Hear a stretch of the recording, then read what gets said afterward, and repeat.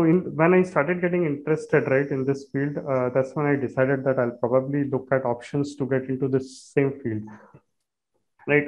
So I started interacting with some of the other teams in my organization itself, and I found out there's a lot of things that they are also doing which may not be covered in the course. Right. Of course, it's a huge ocean, and we will not be able to cover everything in the course. That's when I had to do a bit of scaling up on that side as well. Right. So between my work, the course, the assignments, and that scaling up, right, I was split every day over the last 1 year. I've had two laptops. Right. One is my work and the other is my personal, right? When I don't have calls, I'll be doing something and learning. So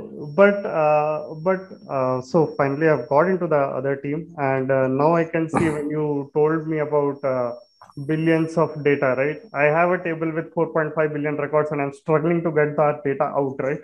So now I understand, yeah, what do you mean by queries running for hours together? Yeah, I have queries running for hours together now. So yeah, it was really good. The course content was exhaustive, right?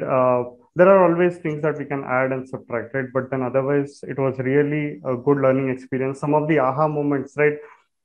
We have been learning differentiations in 12th standard, right?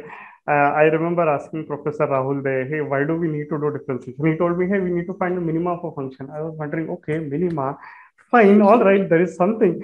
And then when we got into gradient descent, oh, this is where it all ties up together, right? So all those things, yeah, we were able to understand, oh, yeah, this is where everything is being used.